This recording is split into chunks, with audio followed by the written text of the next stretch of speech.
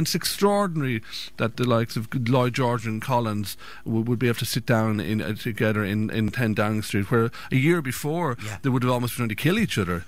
So the treaty, it takes back what the British are prepared to offer. They're not prepared to give the 6 counties because of the large number of Protestants in the north. And those 6 counties. But there were going to be discussions after the Free State was founded where they could have talked about the border areas and readjusted the border, wasn't there? They had Lloyd George and Collins had planned to set up a boundary commission to review the border. But, Collins was ahead of his time in that regard. He understood that you couldn't force people into a political settlement that they didn't, that they were against, and they were prepared to work on that. And that's why he considered the treaty a stepping stone. Yes. But there was a minority who viewed it as a betrayal, and that then ultimately led within 6 months to the outbreak of civil war. Which, like all any war's bad, but a civil war pitches family against family, brother and sister against brother and sister, father against son. It's so divisive, isn't it? And Collins within a few weeks of the start of that civil war was dead. So he's dead at the age of 31, and it's important to remember that he's a relatively young man, and in the space of a few years he's achieved so much.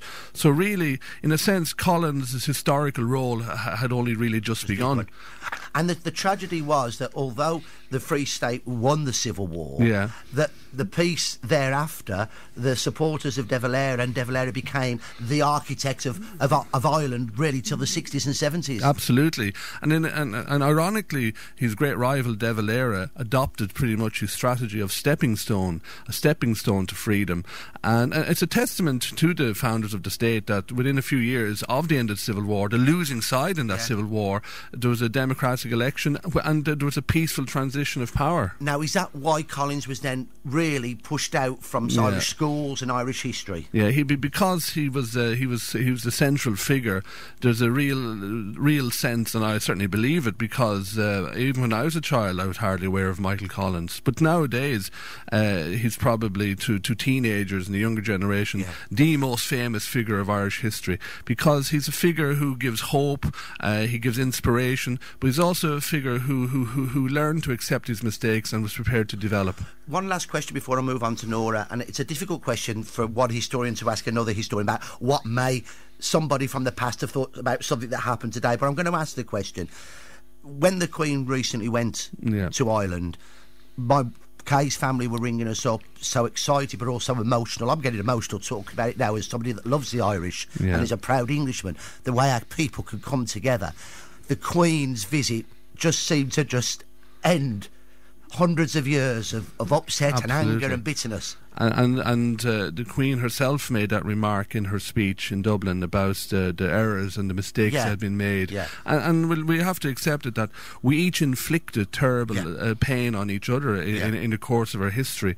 But we've now come to a mutual respect. And I think the symbolic moment was when she sat down to Taoiseach Enda Kenny under a portrait of Michael Collins. And I think that's the central moment. That was only in May of this year. May of this year. And there's a photo here with the Duke of Edinburgh. Absolutely. And Her Majesty the Queen with Enda Kenny, the Taoiseach, the Prime Minister of the Republic of Ireland, and a portrait of Michael Collins, which thanks to Martin and Peter and Bill, we've got a copy of here today. Yeah, and I know for a lot of people in England, they may have difficulty trying to reconcile the idea that was he a terrorist? I mean, but they shouldn't be coloured by the view of what happened in Northern Ireland in the 70s and 80s and let that influence the view. And you know, it's a different time. It was a different time, and Ireland had its own parliament until 1801. It lost out so much from the Act of Union. Absolutely. Thank you for the explanation. Can I come to you, Nora Owen, the grandniece of Michael Collins? Obviously, you didn't know him. He was dead years before you were born. Well, what did you grow up knowing of Michael? Well, not a lot. I mean, just very quickly on something Michael said there. Could I just remind you what Churchill said when Michael Collins died? He said he was an Irish patriot of exceptional valour who was honest and trustworthy. That's praise indeed. I mean, when they were sitting across the table from each other, but they seemed to recognise in each other. Churchill was a quintessential English patriot, so he would recognise that in somebody else. Absolutely, and Michael Collins' pragmatism in eventually having the wit and cleverness to say, thus far far we've got with the treaty. We're not going to get all of it, but I must do this even if I'm signing my own death warrant.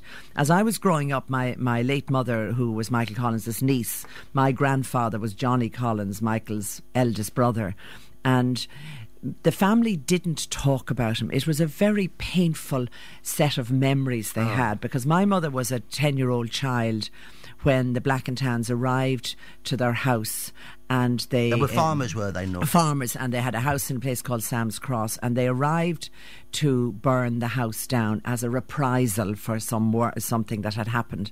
And there was a very young housekeeper in the house, Peg, who was about 22 or 23, minding these 8 children aged from 6 months to 12 years of age.